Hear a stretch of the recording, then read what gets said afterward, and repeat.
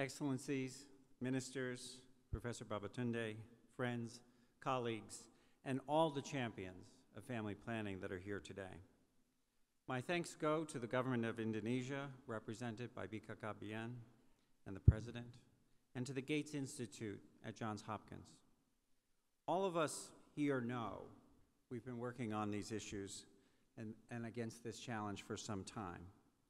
And it's great that global leaders, including Melinda Gates, are bringing more attention to the issues that keep family planning at the top of the global health agenda.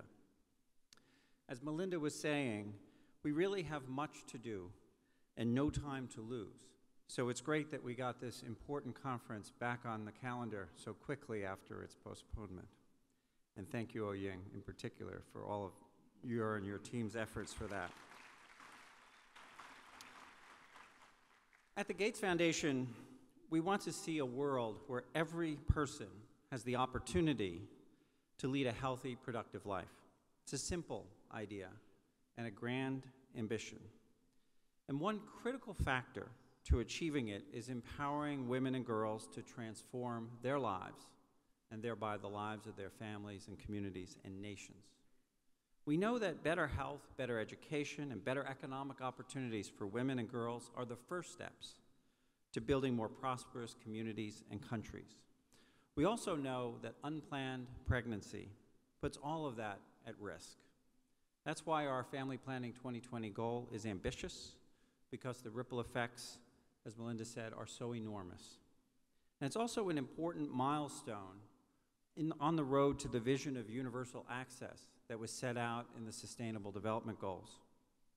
Thanks to the hard work of everyone in this room, we are beginning to see considerable progress. Indonesia, in particular, deserves enormous credit for introducing a comprehensive family planning strategy that is saving lives, improving health, and putting the country on track to reach its ambitious FP 2020 goal. Likewise, the Ouagadougou Partnership in Francophone West Africa recently exceeded its ambitious family planning goal by almost 20%. The dedication of this community is transforming the lives of women, their families, and their societies across the world. That's the good news.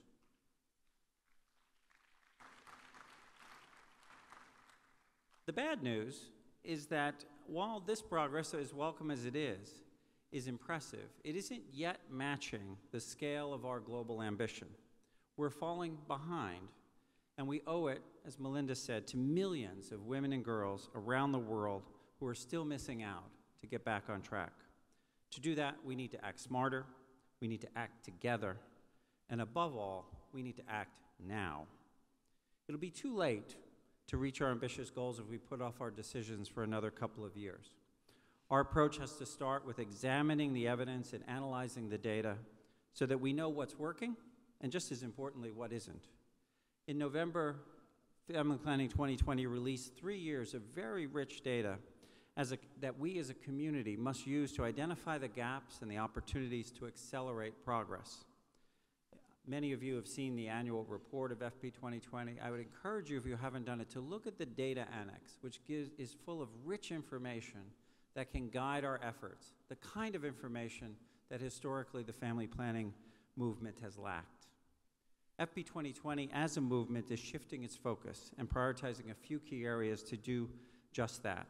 You'll hear more about that throughout the week and at Thursday's FP 2020 plenary. For our part as a foundation, as Melinda said, we've identified 3 areas we believe have great potential to accelerate progress towards our shared FP 2020 goal. Melinda announced in her message that we'll be committing an additional $120 million over the next 3 years against these areas. Let me tell you a little bit more about them. First, advocacy. There's a critical need to make the case consistently and compellingly for budgets, policies, and programs that ensure that more women and girls can access contraceptive services. Investing in family planning is one of the best investments countries can make. If a young girl is able to prevent unplanned pregnancies, she's more likely to complete her education. If a woman spaces her pregnancies, she can more fully participate in the economy and has a better chance of lifting herself and her family out of poverty. If she has fewer children, both she and her children are more likely to be healthier. And when health improves, life improves by every measure. So not only does everyone benefit, those benefits last a lifetime. Getting that message across will be especially important over the next 2 years if we are to get back on track for FP 2020's ambitious goals. So we're supporting the efforts of this community by helping to grow support for family planning at global, national, and increasingly at subnational levels, investing in advocates and engaging new, young, and diverse campaigners to make sure that the issue remains firmly on the agenda. Second, improving the quality of services that women and girls receive by getting, and in particular, by getting the private sector more involved. Everyone deserves quality services no matter where they get their contraceptives. And that means better counseling and information, and it means comprehensive access to a full range of family planning methods. In particular, the long-acting, reversible, and injectable contraceptives that are among the most effective and, as the data shows, are often the methods that women prefer. Expanding the number and type of contraceptives available is critical. Data from the past 30 years show that when one additional contraceptive method is made available to at least half the population, total use consistently increases by up to 8%.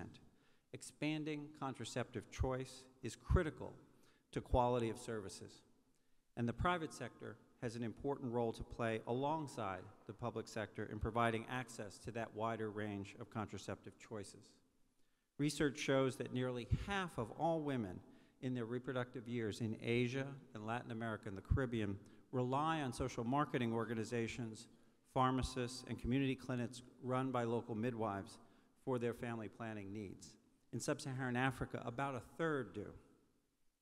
These trends highlight the importance of ensuring high-quality services across the board and are encouraging us to think differently about where we apply our efforts.